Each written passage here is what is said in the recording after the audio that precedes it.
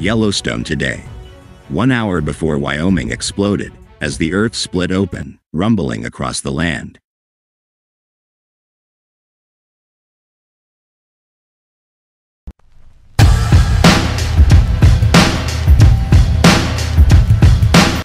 In Monday's, December 23rd, Caldera Chronicles from the Yellowstone Volcano Observatory, YVO.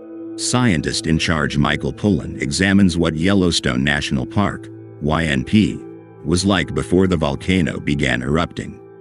According to Pullen, YNP has been the site of continuous volcanic activity for more than 2 million years, creating an iconic landscape of geysers, colorful hot springs, lakes, meadows, mountains, valleys, forests, and prairies.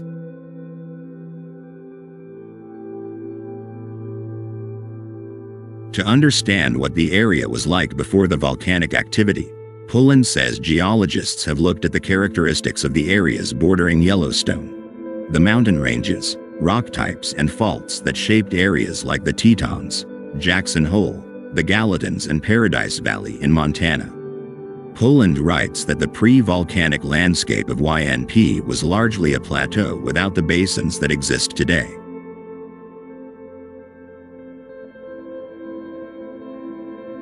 Instead, the mountains mostly run from northwest to southeast across the region, and the present-day Gallatin and Madison Mountains in the north are likely connected to the Tetons and other mountains to the south.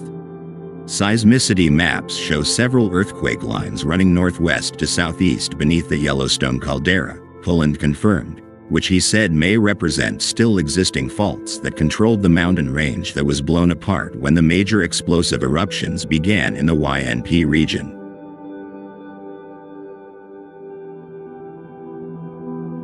Because there were mountains throughout the Yellowstone region before the major eruptions, erosion was an important process, Pullen wrote.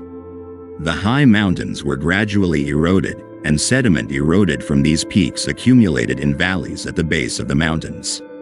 Some of this sediment is still present today, covered by a thick layer of ash from the Yellowstone system eruptions that formed the caldera.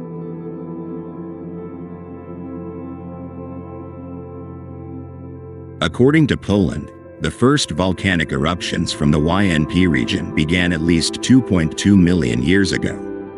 The first of 3 major caldera-forming eruptions occurred 2.08 million years ago, spreading thick ash over an area larger than the state of Connecticut and drastically changing the landscape. Today, Pullen encourages visitors driving into YNP from the north, south, or west to take a moment to admire the landscape that illustrates what the park looked like several million years ago.